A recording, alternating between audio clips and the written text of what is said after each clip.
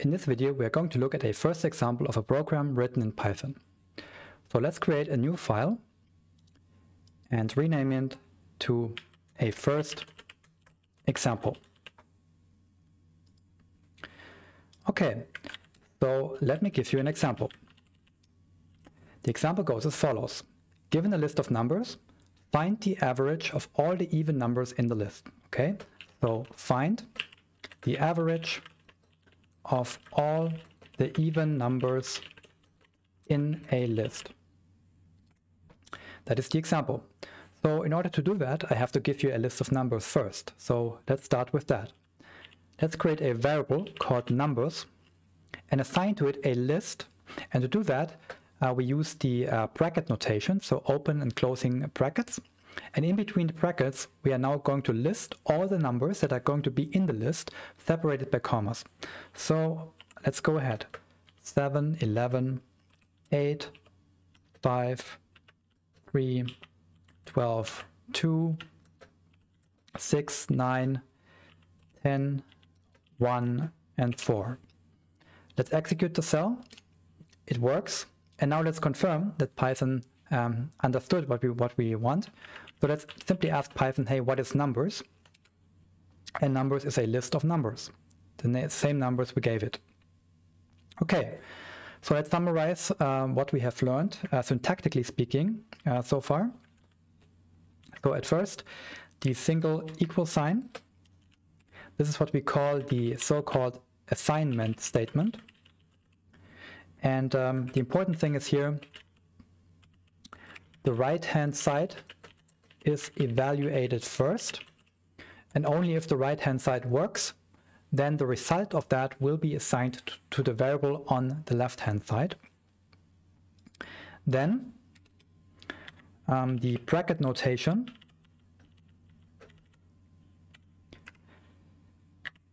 this is what we refer to as the so-called literal notation to create lists. And there will be other ways to create list objects in Python, but the notation using the brackets, the so-called literal notation, is one of the easiest ways to do so. Yeah, and now we have a list of numbers. Okay, so now that we have a list of many numbers, we want to do something with each individual number inside the list. So therefore, we have to find a way how we can access the individual numbers inside the list. There are two ways, and let's start with a first one. We can, so to say, grab inside the list and pull out an individual element. And we do that by specifying the index of the element we want to take out. So there's a syntax for that, and it goes like this. First, you write the name of the variable, numbers, and then without a space, we write brackets again, and inside brackets, we have to specify the index of the element we want to extract, or we want to look at. So let's say I want to look at the first element, the 7. So maybe I can do so by specifying the index 1 for the first element in the list. Let's execute this, and we get back 11, which is the second element. And that is not a mistake. This is just a convention that we see at play here. So by convention, in some programming languages, and Python is among them, we start to count at the number 0. Okay, so the index 0 is referring to the first element, in this case, in the list. Okay, so to obtain the first element, we use the index 0. This gives me back the number 7. Let's say if I want to obtain the 12 from the list, let's count how many elements there are before it. So first element, second, third, fourth, fifth, and the sixth element. And the index that goes with the sixth element would be the index 5. Okay, so let's go ahead and write numbers, the bracket operator, and index 5, and this will obtain or pull out the number 12. Okay. So how do we call the brackets here in this context? So in this context, what we do is we call the brackets the so-called indexing operator. Okay, so syntactically speaking, the brackets up here and the brackets down here have a totally different meaning. Okay, and that is something that happens often in programming, that a symbol may have one meaning in one context and another meaning in a different context.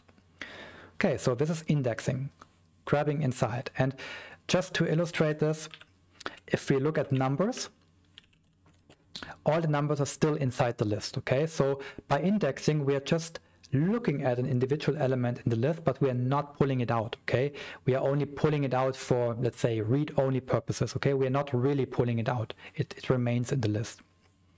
So that is one way to look at individual elements in the list. But this is rather tedious, because we would have to index 12 times into the list, and we have to manually add the index number and thereby obtain the individual numbers. And that would basically mean we could just go ahead and calculate the average of the even numbers by hand, because that is basically the same amount of time we would need. So we need a better way to go over all the individual elements in the list, and to do so we go ahead with the so-called for loop. So we write for, and now we have to go ahead and specify a variable. And here you will soon see why. I call this variable number singular. And then we will write in numbers plural. And the numbers plural refers to the variable up here, of course. And then we end the line by saying colon. And now what we do is, what this line does is, this is a so-called for statement or for loop. This is going to execute a given code several times, and in particular once for every time there is an element inside the list. And now what we do is, I hit the enter key, and this will of course take me to a new line. However, the new line is indented by 4 spaces. Okay, so that is Python's way of knowing that whatever I'm going to write here belongs inside the for loop, and whatever code I write here is going to be executed several times. Okay, so I'm going ahead, and for now let's simply go ahead and write print parentheses, and let's say number singular. And what is print? Well, we've seen print briefly before. Print is a built-in function that simply takes input and prints something out to the screen. So if ever you are in doubt if a function is a built-in function or not, what you could do is, you could go ahead and go to the Python docs, and then you will click here under library reference and scroll down a bit, and here you see there are the built-in functions. Let's click here, and here you have a list of all the built-in functions, and here we have indeed the print function. I click on here, and this takes me down to the part where the print function is being explained, and the function takes a couple of arguments, and one of the exercises actually walks you through this, and you have to figure out what these inputs mean, and then it basically explains here what the function does. Okay, but the print function is rather simple. It simply takes stuff and prints it out. In particular, it prints out the input on an individual line by default. Okay, so if I go ahead and run this cell, what that does is it prints out the numbers one by one on a line on their own. Okay, so let me repeat that. The for loop causes the code that is in the indented block here to be executed several times, namely once for each element in the list. So the first time the print number line is executed, number singular is going to be set to 7. The second time the print number line is going to be executed, number singular will be set to 11, and so on. Okay, so inside this block we are basically doing everything right here is done to an individual number. That is why I chose number singular here as a name. Of course, inside the print function here, what we could do is we could also write +1, and this would simply add 1 to the number first and then print it out. Okay, so we can have some more fancy code here, but for now let's keep things simple here. So some people may be confused and ask, how does Python know singular and plural? Well, the answer is it doesn't. So it doesn't matter what name I specify here. So I could go ahead and instead of number singular, I simply say, for example, x, and this would not change the output. Okay, so everything stays as before. However, my recommendation is that you always try to use names that are kind of meaningful. Yeah, so for example, if you have a list of numbers, of many numbers, then calling it numbers plural is kind of, intuitive. It makes sense. Calling a variable that is set to an individual number, just number, is also kind of good idea. So by choosing names in this way, we are keeping our code readable. Okay, so that is the idea of a for loop here. Okay, so let's summarize quickly. The for ... in ... and colon. We call this a for statement or a for loop. And what this does is executes code repeatedly. Okay, and now the question is, how can we generalize the syntax here? And the answer is you will also quite soon see another example of such a line that ends with a colon, and these lines we call header lines, because header lines are all the lines in Python that are followed by an indented block of code. And just to illustrate another point, we could go ahead and create another variable, let's call it result, and set it to, let's say, number plus 3, and then we could say print result here. So we could also have more than one line of code in the block. However, note how both lines have the same level of indentation, namely 4 spaces, 4 space characters. So this is how Python knows that those two lines basically belong together. They are one block of code that is executed repeatedly for each element in the list. Okay, so let's undo the changes and go back to the print, the simple print number version. One more thing, syntactically speaking, that we want to understand is the meaning of the parentheses here. So the parentheses here are what we call the so-called call operator. And what this does is it executes a function. Okay, so if I go ahead and I simply write print without the parentheses and I execute this, I get back a reference to the function, but the function is not being executed. Okay, so this is just referring to the function without executing it, but by putting the parentheses here next to it, that basically means not only look up the function but also execute it. Okay, and maybe execute it with the number 1 in it and print out the number 1. Okay, so that is a little bit more of syntactical terms that we should learn. So now let's go back to the problem. And now we have to come up with a solution approach. So now we know how we model the numbers in a list, and we also know how we can loop over all the individual numbers inside the list. Now we have to come up with some logic, so-called business logic, that solves our problem. And the problem is that we want to find the average of all the even numbers in the list. So we have to break down this big problem into many small steps and then solve them one by one. And the next step that we want to solve is we want to go ahead and make our for loop such that whatever is in the block here is only executed for even numbers. So in other words, I want to put in a filter that basically skips all the odd numbers. Okay, that's what we want to do. So, okay, let's think of how can we characterize even numbers versus odd numbers that we want to skip. So, without going into too much math, I think we all remember from high school that any number, any whole number, divided by 2 that has no rest is even, okay? So in other words, if we divide that by 2 and we get a rest, we have an odd number. If we get no rest, we have an even number. So that means we now have to figure out how can we do division in Python.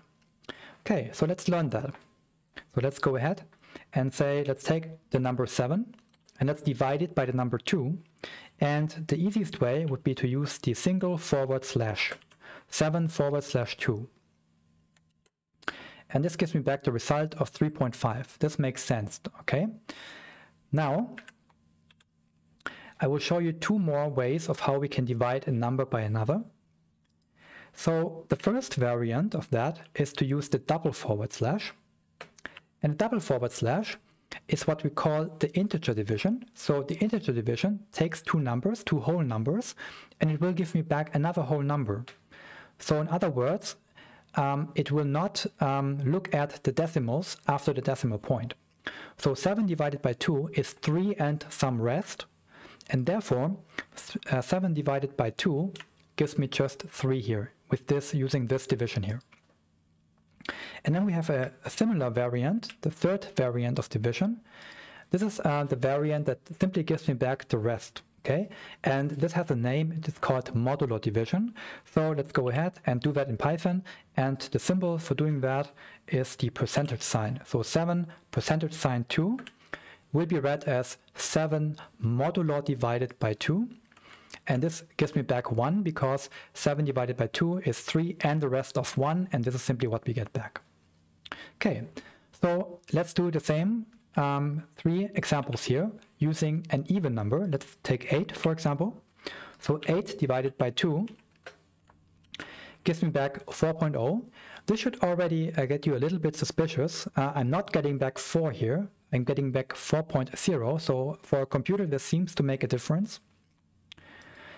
If I divide 8 with a double forward slash by 2, I get back 4 as an integer. And this makes sense because it's just an even number, so the division works perfectly. And then if we go ahead and modulo divide 8 by 2, we get back 0 because 8 divided by 2 has a rest of 0. Okay, so this is division. And now we are still not done with this filtering part. So the next thing we want to do is we have, after we divide a number by using the modulo division by 2, we have to compare the result of the division to either 0 or 1 in order to figure out if the number is even or odd. So the next we have to learn is we have to figure out how something can be, how one number or a variable holding a number can be compared to another number. Okay, and there is a comparison operator in Python, and the comparison operator is very simple. It goes like this. It's simply a double equal sign. So if I compare the number 1 to the number 1, then I get back true. If, on the other hand, I compare the number 1 to the number 2, I get back false. Okay, and true and false are just Python's special values for saying yes and no. Okay, so this is the so-called comparison operator here. Okay, so let's maybe write that here. Write that down. The double equal sign is the comparison operator. And then the result that we see, the true and the false, this is just, these are special values indicating yes and no. This is, this is how Python says yes and no. Okay, so now we have learned how we can divide a number using the rest division and compare the result to 0 in this case. And if we then get back true, then we know the number that we divide that was divided is even. So let's go back to the for loop, and inside here in the first line of the code block, we now have to write down some logic of how we compare each individual number to or the rest by dividing by 2 to 0. So how do we do that? We go ahead and we write if, this is the so-called if statement, and then we go ahead and we write if number singular modulo divided by 2, so the rest division, double equals 0, so if number divided by 2 has no rest, this is how this reads, colon, then do something. And what do we want to do? Well, for now, let's just print out the number. And what we are going to do here is we are going to indent the print number line by one more level. So now print number is indented by 8 spaces, okay? let's execute this code cell. And as we see, we only see the even numbers. Okay, so we are now skipping the odd numbers. Okay, so now let's learn another concept here. So let's say I want to make this line here easy to understand for a human reader here. So what I will do is I will comment this line. So I will write a hashtag here, and I will say if number is even. Okay, so that is what this line here means. Okay, so this is an example of a comment, and a comment basically means this is text in a code inside a code cell, and Python basically does not execute it. Okay, it just ignores that. Okay, so let's summarize. The if ... colon. This is the so-called if statement, or also sometimes called the conditional statement. And here the code block is only executed if a condition is true. And then also the hashtag symbol here, this is basically a comment. And what that means is Python ignores whatever comes after it until the end of the line. Okay, and maybe I introduce another nice abbreviation. End of line for programmers is often abbreviated with EOL. So you will often see EOL. You will also see that in a couple of error messages in Python. EOL, it just means the end of the line. Okay, and if I execute this code, we see that we get the same output. Okay, so now we have written code that does something for every even number inside the list. Okay, so now let's go back to our big problem, and now let's think of how could we proceed. And the answer to this is, if we only have all the even numbers, then what we do, or what we should do in order to figure out the average is, well, we should simply add up all the even numbers and then divide by the number of even numbers. Okay, this will give us the average. So how do we do that here? So this is an example now of where we introduce a temporary variable or two temporary variables to help us solving a problem, but the variables itself we are not really interested in. So let's first create a variable, let's call it total, and let's set it to 0 at the beginning of the code cell. And the variable total will hold the sum of all the even numbers. So what we do now here, instead of where it says instead of print number, we are now going ahead and we go ahead and we'll say the new total will be set to the old total plus whatever the current even number is. So the for loop is looping over the even numbers. So in every iteration of the loop, number singular is an even number, and we take all the even numbers one by one and we add them on the total, and the total starts at 0. And then at the end of the cell, if we ask Python, hey, what is the total? Python will give me back 42. So the sum of all the even numbers in the list is 42. Okay, so for some of you this may look confusing because this looks like a mathematical equation, but this is not an equation. So as I said above, when we see an assignment statement, the single equality sign, then what we do is we evaluate the right-hand side first. So we add total plus number, and then the result of that will be assigned to the total. Okay, so that is what I mean by the old total on the right-hand side and the new total on the left-hand side. Sometimes we refer to this as updating, okay, updating a variable. And similarly now, let's go ahead and introduce a second temporary variable, and let's call it count, and let's set it equal to 0 as well. This is called initializing a variable. Let's go down here, and let's also update the count variable by saying the new count is the old count plus 1. Okay, so if for every even number we always add 1 to the count, then at the end of the day the count will be the number of even numbers in the list. And then what is the average? Well, the average is just the sum of the even numbers, called total, divided by the count of the even numbers, count here. Okay, and if I execute this, I get back as the result 7.0. Okay, and this makes sense. If we look at the numbers, we are starting with all the whole numbers from 1 to 12, and if I average all the even numbers in this list, then 7.0 seems to be a intuitive result, or some that looks correct. Okay, so that is our first example of a program that solves a little task, and what you should learn from that is, of course, all of the syntax that we talked about here.